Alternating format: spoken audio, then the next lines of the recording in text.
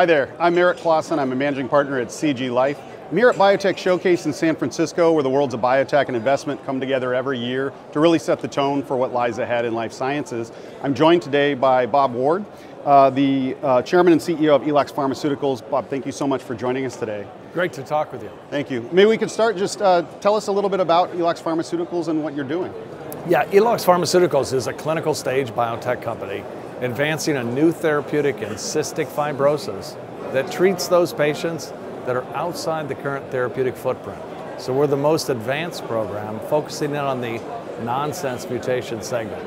And just today, we had a chance to share the positive top-line data from our cystinosis program.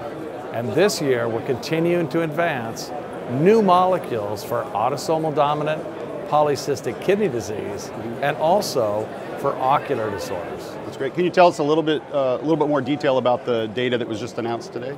Yes, in cystinosis, it's an ultra-rare disorder where there's a transporter that's missing, so patients are unable to clear cysteine out of their cells.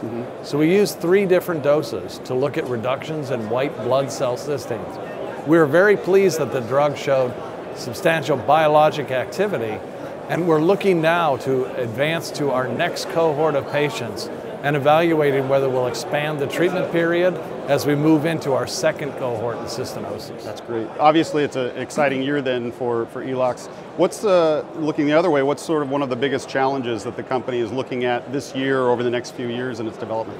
Well, we're thrilled to be working in some really exciting categories. And as we drive innovation for a sustained release in the ocular program, for advancing clinical models in autosomal dominant polycystic kidney disease, that we continue to attract top quality talent. We've been fortunate to have some scientists join us who've really changed the way we do science and made a big impact on the company.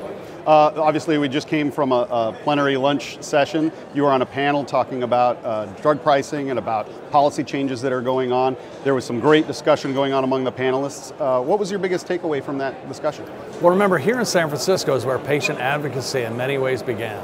At the height of the AIDS crisis, patient advocates created what today is the fast-track process. Engagement of patients on FDA panels all came out of advocacy. And what we talked about today is why there's a disconnect in people's understanding of the value of the medicines and the cost structure around development, the cost structure around reimbursement, and the top line price, which often does not reflect what the manufacturer receives. Obviously, as part of that discussion, one of the discussions is with policymakers in order to enable a lot of what the industry seeks to accomplish. Do you have a viewpoint on how much energy should go into communicating with policymakers at the state level and in DC to help move some of this forward?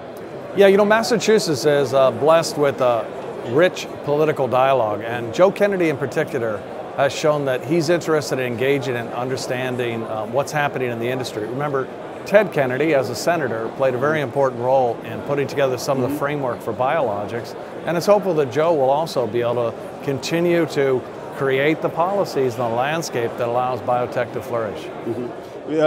Building off of that point, as the next generation comes into Congress to try to drive some of these issues forward, we have a new generation of people moving into science. And some of your comments in that panel were talking about inspiring the next generation of researchers coming in. What are your thoughts on that?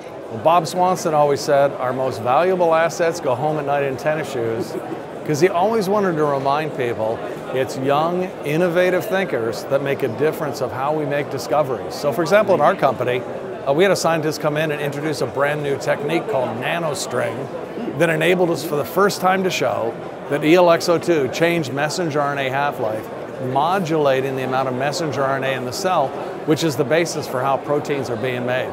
So if you think of that scientific insight, it was because he's a highly talented scientist, but also came in with new thinking, and that's what makes our business dynamic and grow.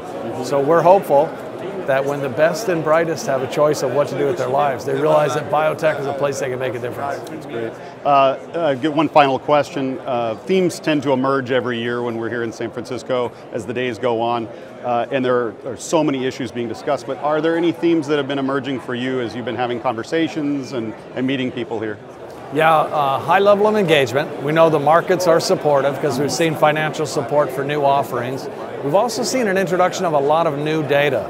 Many people have said there hasn't been a major M&A announced, but it's only late in the afternoon. Mm-hmm. Anything can happen.